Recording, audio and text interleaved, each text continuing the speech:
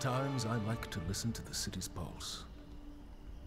I hear it best when the people are asleep, and when I'm alone.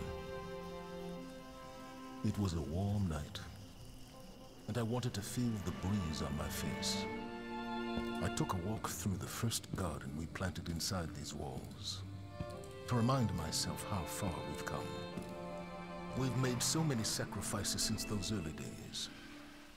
But with the green of that garden and the murmur of the city we built up around it, I could be at peace.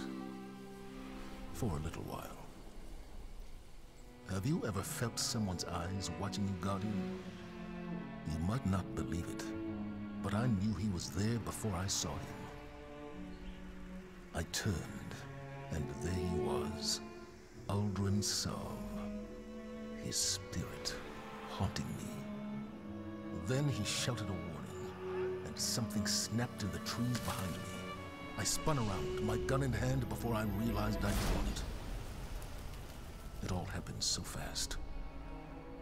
A Cabal assassin, one of Keitel's, no doubt.